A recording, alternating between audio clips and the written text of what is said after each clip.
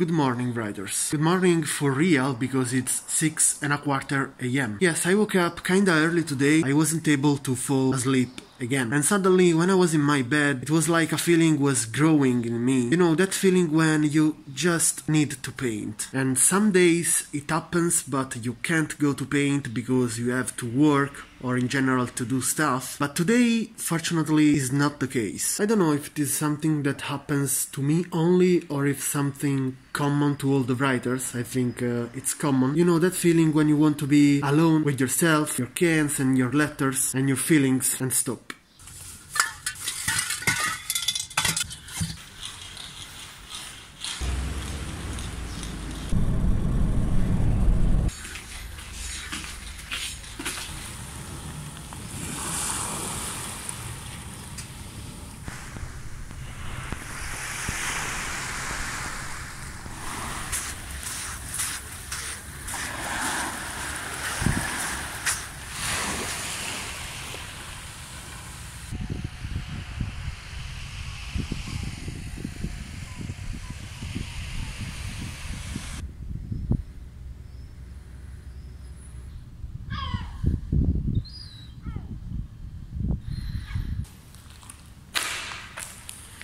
So, the spot is this one behind me. As you have seen, there are workers over there, but I came in and they didn't say anything to me, so I think that is okay. So, let's paint.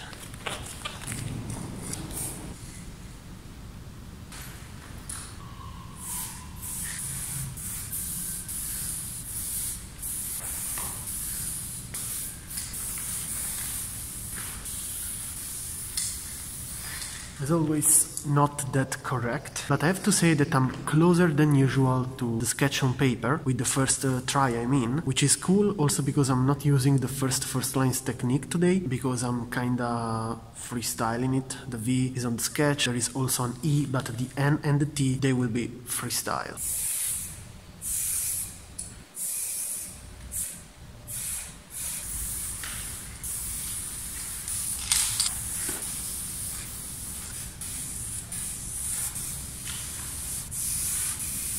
I am almost there with the E. The lower part it's okay, but the upper part is a bit crooked. It's not like the idea I have in my head, so I'm kinda struggling, but not that much because this painting is really relaxing so far. As you can see, I'm doing something different than usual for two reasons. First is because I decided that I have to do a step back and do stuff a little bit more simple, but this is a matter for another video. And second is that I'm completely going instinctive today, and it's so cool.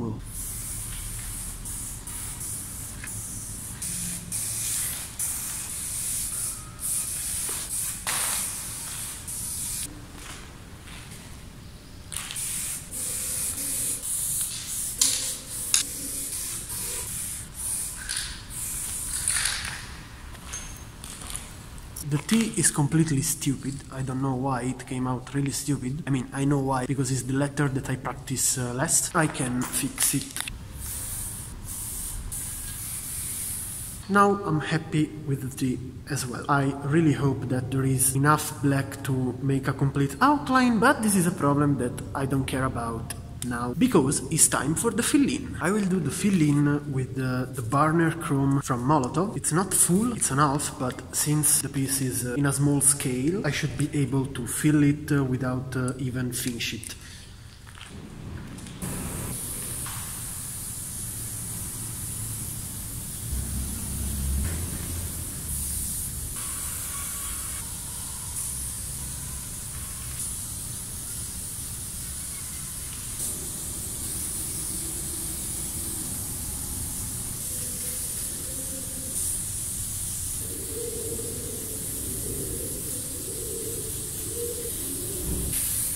I have to say that when I look at it filled with chrome, it looks really weird to me. I don't know if it is because it is weird or because I'm not that familiar with these shapes, not anymore at least, so it's a bit of a trick. I don't know. However, it's time for the background. Just some shadings, just a few to cover the spots where the first lines are visible, like on the E or on the right of the T.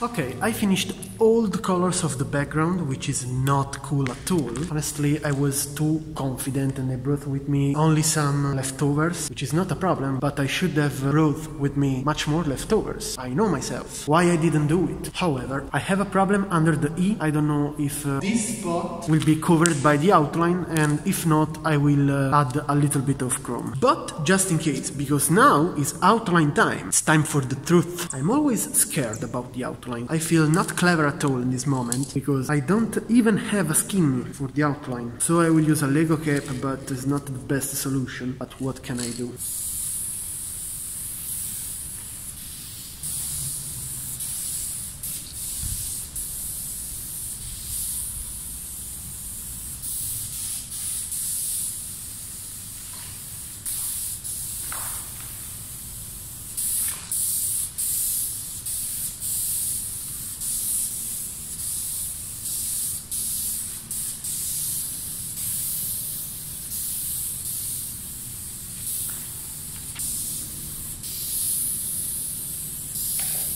I have to find something to step up and reach the top to make that line of the V.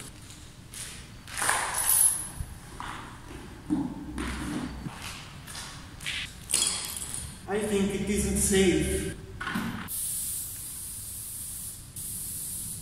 Okay.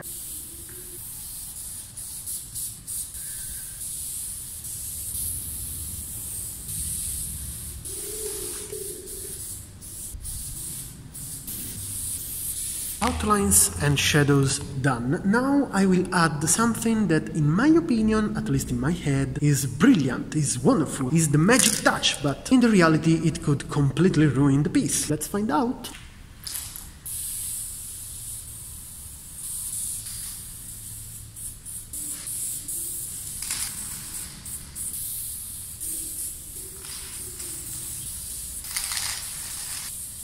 A bit of highlights with white and then I'm done for today. I mean, for this morning, because it's 9:15. It's incredible. This makes me laugh a lot because it's incredible. Usually I am so slow. I paint till 8 or 9 in the evening. Incredible. It's 9 a.m.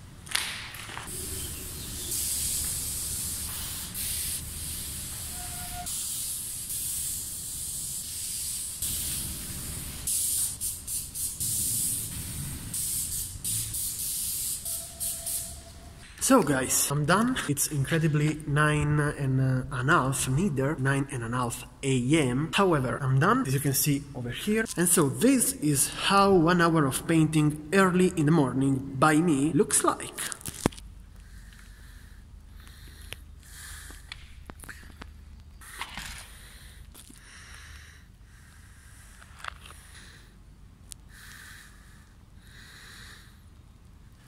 And as always, let's analyze it. Keeping in mind that this is a freestyle piece except for the V at the end, and that's a complete new style, let's say, for me, and indeed there are some mistakes about this. However, let's start from the balancing, which indeed is different than usual. It's based on an arc, but is not that symmetrical like always. I mean, as you can see, there are these two fins under the V and under the T to make the piece a little bit symmetrical, but at the end it isn't, and it's okay like this. The weight of the letters is a little bit more on the right side than on the left, and there is a hole under the E. The symmetry is increased also by these not physical arrows. As always, they are composition elements and not physical sticks, so they are a little bit more free than the letters. And I have to say that the arrow on the V is perfect, the movement is wonderful. Also about the T, but since it doesn't follow perfectly the shape of the letter, is not that beautiful, but is nice. And the arrow under the E is really nice. By the way, I used this arrow also to fill the empty space, as you can tell. This arrow at the bottom is a little bit different than the other two arrows, because I look at it like the arrow that you put under the tag, you know, like this one. And because of that, I think that the piece is still balanced, even if there isn't a composition arrow on the N, which is the only letter without this kind of arrow. However, the letters. The V is really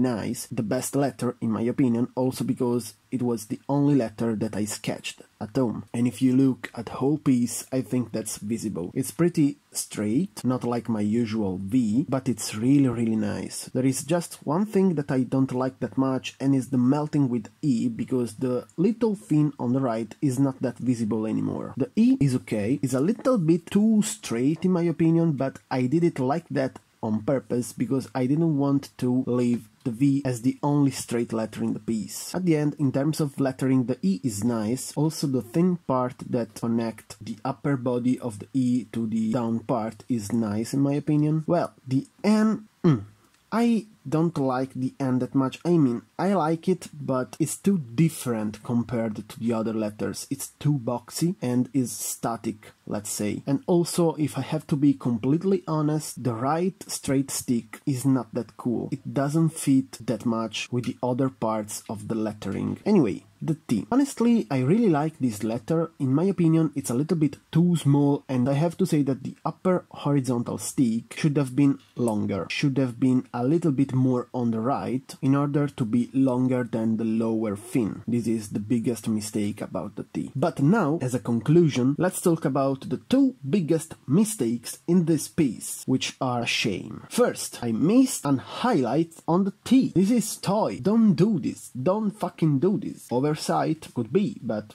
man, it's too much. However, there is something even worse, and is that I missed a shadow. I don't know if you already spotted it, but man, here I missed a shadow. I did it, but then I erased it with the background color because I wanted to adjust the T outline, but then I completely forgot to redo that shadow. I'm completely stupid. However, leaving out this, I like this piece, to be honest. It's nice. I would have liked to add some elements like a tag or, I don't know, more quotation marks here and there, but I finished the black. And so, this is it. Let me know if you like this piece, let me know if you like this step back that I did, but I will do a proper video about it, however. And guys, see you next time.